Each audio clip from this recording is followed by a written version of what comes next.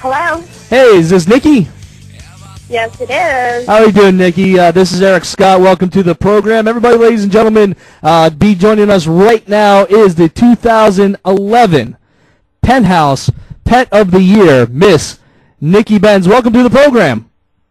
Thank you so much. Absolutely. We definitely appreciate you taking some time out and hanging out with us. So everybody knows now that Nikki is the official Penthouse Pet of the Year. First of all, you're in Penthouse, which I know was a dream of yours, and then all of a sudden you get elevated to the status of Pet of the Year. What's that honor like for you, Nikki? It's beyond anything I would have ever imagined. It's a great honor. It's a very elite status. I believe there's only been 44 Penthouse Pets of the Year so far. So it's an elite status, and I'm honored and, of course, very thankful to Penthouse and my fans. Now, how do you exactly get a phone call like that? What's that phone call like?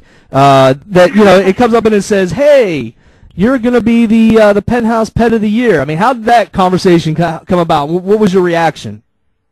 I was filled with joy, and I almost fell out of my chair, and I was just very happy. I was in shock, actually, because I didn't expect it. And when you don't expect something, I think folks are like, that's the best, you know. The news was just surprisingly shocking, and I was ecstatic, extremely happy. Yeah, I would imagine that, that'd have to be like one of the coolest things ever is like, you get to do Penthouse, you get to bear all for your fans, and you get to put yourself out there. And if it's a dream, it's a great dream, and to realize it, but then to get an added honor being the Pet of the Year. You're better than everybody else. You realize that? You're better. There's nobody else who appeared in that magazine last year who was better than you. You were number one. That's very sweet, but I don't look at it that way. I'm just grateful. I mean, it's just an honor, but I don't think I'm better than anyone else. I mean, every single pet this past year has been, beautiful. And like I said, it's just an honor just to be the Penthouse Pet of the Year. Unexpected. So I definitely look forward to my, year with Penthouse the next year. Well, I'm going to disagree with you. You're number one. In my opinion, you're number one. Forget everybody else. Nobody else matters except for Miss Nikki Benz. Thank you. I think you just made my night by saying that. Well, I know you just had a birthday recently, so happy belated birthday from a couple weeks ago. But, we didn't get to talk to you, so happy birthday to you. Thank you so much. It's been like a month-long birthday. Like every day I celebrate it. So. Yeah. Now, do you think that your connection with the audience has been greatly increased because of the internet? I mean, has the internet really brought you together with people? I mean, I see that you Twitter. I see that you use Twitter, and yeah. You have Facebook, and you have all these ways of connecting with your fans. Do you find that it connects you a lot more than maybe somebody 20 years didn't have? Yeah, absolutely. I mean, I feel because of the internet, I'm that much more popular, and I'm that much more out there. Whereas 20 years ago, girls got popular only through magazines and video, and now I have this extra outlet that's absolutely incredible, such as Twitter. I mean, Twitter is just amazing what it does to your popularity and just to keep in touch with my fans, Right, absolutely. And I was looking over this information on you. Now I'm just going to tell everybody, your statistics here, okay? Just in case everybody doesn't know you. You're 5'5", 110 pounds, 34D, 2434. You got blonde hair, hazel eyes, and you're Ukrainian. Yeah, I mean, it's almost correct. It's funny because different internet sites have different info on me, and I'm like, it's hilarious. No one's like exactly right. But I am Ukrainian. I was born there, and I was raised in Toronto, Canada. Mm-hmm. I'm actually Canadian by nationality. I'm 118 pounds, a little heavier than 110. 110 is almost like, that's too skinny. Well, I think what happens is, if I may be so bold, I think what happens is they discount the weight of your breasts. They cut those. You know what? You're right. You're right. Because I think my boobs are like 4 pounds each for sure. Yeah, And I'm actually a 34 double D. So let's give my boobs some credit here. Yeah, hey, I saw some videos of you, doing my research. This is what people don't understand. This is my research. My research is going around whenever I have an interview, and I gotta look at it all. And I'm married, so I gotta explain to my wife while I'm watching your videos. She's like, "What are you watching?" I'm like, "I'm watching. I'm show prepping. That's all I'm doing. I'm just prepping." And she looks at me like, "What?" Did your wife help you research? No. I try to keep my wife as far away from the radio show as I possibly can for some really good reasons. That's just by my choice. Now, what about you? You married, boyfriend, anything going on there? No, I'm not married. I'm single. I date occasionally, but to tell you the truth, I would feel sorry if I had a boyfriend. I would feel sorry for him because I'm so unavailable. I'm just traveling a lot, and I'm really busy, so I kind of don't have time for a boyfriend. I got you. I always wondered that, though. I mean, whenever you have relations with a guy, and, if he knows who you are or not, it doesn't really matter. Are you the same? I mean, is it the same? It's one thing I've always kind of wondered. Is it the same? Like, can you perform the same with a regular guy? No, I don't, because I date civilians, so I don't date male porn stars. So obviously they're gonna fuck like normal people do. Right. They're not gonna put a performance for me. And plus, if I were to have sex with them the way I do at work, I would probably break their cock. And I'm serious. It's just too intense and hardcore. I got you. Now, what would you say is the smallest guy you've ever been with? I don't know. I don't really measure their cocks. On film, maybe 6 inches. 6 inches, but you can't think of anybody, real life situation, guys that are smaller than that.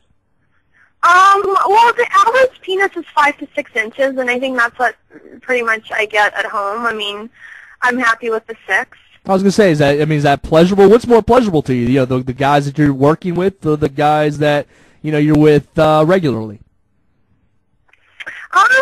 It's all pleasurable. I mean, because I really enjoy my work. I'm gonna admit though, like the really big guys that I work with, while doing scenes, it does hurt. Like, it's not, you kind of got to work it in slowly, so I kind of have to prep myself, whereas at home, it's not, like, painful. Right. Not that it's painful at work, but it's just that what people have to understand, like, yes, you see me doing a hardcore scene, but prior to that scene, I'm doing still photos. So I get to kind of, like, work it in there and adjust myself to the big cock, Right. Now, you signed on, at a pretty young age to do porn, like pretty much almost right after you're legal, right? Like just a few years, like 21, 22? Yeah. Yeah, that's pretty crazy. You did your first on-screen sex scene in a movie called Strap-On Sally 20 with Gina Lynn. Yes. And how was that experience? I mean, your first scene was with a girl, wasn't even with a guy. How was that?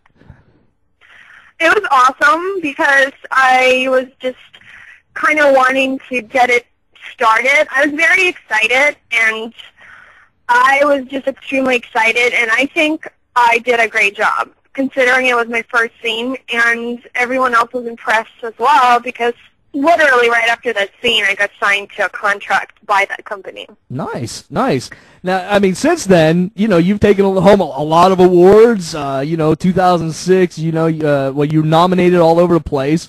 I'm looking at this like you're nominated for everything. Best couple sex scene, best supporting actress, best tease performance, best three-way, hottest body, porn star website of the year. I mean, the list goes on and on and on, and that's impressive. And most impressive was the fact that to date, at least according to this site, 125 films. Honestly, I don't know how many movies I've done, and I'm gonna explain why. Because sometimes I'll do a scene for a company, and they'll take that one scene and put it in 20 different movies, believe it or not. Wow. So there's a lot of compilations. So I don't know how many actual movies I have out there, but I'm going to say somewhere around 100, maybe more. It's more like really how many scenes I've done, which is definitely over 100. Yeah, I was thinking about this, earlier this week, going, man, if I was a girl and I was in porn, I would create my own little trophy, so to speak. I would get that, that what's that stuff called? The thing that you can mold, molding. And I would go, like all the guys that I've been with, and I would ask them, hey, can I mold your cock? And you take the cock mold, and you make a mold of their cock, and then you stick it up on a shelf, and there's your own trophies. Like, here's all the guys I've been with, like a big trophy case. Man, really, you put that much thought into that? That's just nasty. Well, I don't want their cocks home. Come on now. Besides, it's seriously on screen. I call them my on-screen boyfriends because I always work with like 5 to 7 the same guys. They just rotate. Right. And like I've known them over the past 7, 8 years. I've been in the industry for 8 years. It's like the same guys that I work with. So it would be like the same cocks over and over and over again in my room. I got you. Now, I know you know a little bit about internet radio broadcasting. You were a host on a show a little while back, yeah? Yes, true. And how was that experience for you? I mean, you're on there. It was a little bit more geared towards sex, so at least an area. Obviously, you're well. I should be on that side. I know a lot about sex too. I'm not good at it, but I know about it. But no, I mean, like, how was that experience for you? Also, you did the Fox Sports show called Cubed. So how these other things for you working out? Well, the K6 radio was fun to do because it was something new, and I liked doing it. I liked talking about sex and taking phone calls from fans and just talking the shit with them. It was a lot of fun. Maybe down the road I'll do it again. I don't know if time allows. And then Cubed is a show on FoxSports.com, and also Fuel TV picks it up. I still do that. I signed a 2-year contract with Fox Sports. So that's a blast because it's totally mainstream. And it's just nice to see like how the adult world works, how the mainstream world works. And I just really enjoy like all aspects of my career, including Cubed, because it's totally mainstream, nothing to do with adult. And it's a nice change once in a while. Yeah, absolutely. And so now that means that you got to know some stuff about sports, right? Yes, we talk about sports. I mean, the show is scripted to an extent. We talk about sports. We talk about what's relevant in the sports world. But we also have a lot of big stars on there. Like we've had Denzel Washington, we've had Mark Wahlberg, Snoop Dogg. So it's fun. Are you a football fan? I am, but because I was brought up in Canada, I think I'm more of a hockey fan. Ah, hockey fan. And what's your favorite team? I'm going to say the Maple Leafs because no matter how bad they are, I have to support my hometown team. There's nothing wrong with that. I'm personally a Penguins fan. That's okay. We all have our okay. We all have our own thing. No, it's cool. So now there was a time, apparently you had a photo shoot that you had a really bad head cold and you busted your knee, right? And so, like, you're going through and you're doing this photo shoot, act like everything's all good, but, I mean, like, you're sick, your knee's just, hurting you. How did you get past that type of thing? How do you get through a whole shoot feeling just horrible? I mean, you're trying to act all sexy and be all cute and everything, and you're like, God, I feel like ass. Are you setting up this scenario for me, or did this happen? According to this report that I had gotten, that you went through a serious head cold and a busted knee, and then you... honestly, I think that's false. I don't remember that happening ever. Somebody in the chat room wants to know how your Pomeranian dog Toby is. Oh, he's amazing. He's right here. He wants a piece of the action. Like, he's such an attention whore. He's like his mom. And there's nothing wrong with that. There's absolutely nothing wrong with that. So now, going back to the Penthouse, what is some of the duties as the Penthouse Pet of the Year? What exactly is it that you do for Penthouse in your reign of being the Pet of the Year? Okay, well, my contract with them is completely different from any other Penthouse Pet of the Year. I'm the first hardcore performer to have signed an exclusive contract with Penthouse. So for the next year or so, I will be filming exclusively for them for Penthouse.com, from magazine layouts to hardcore videos to touring the world.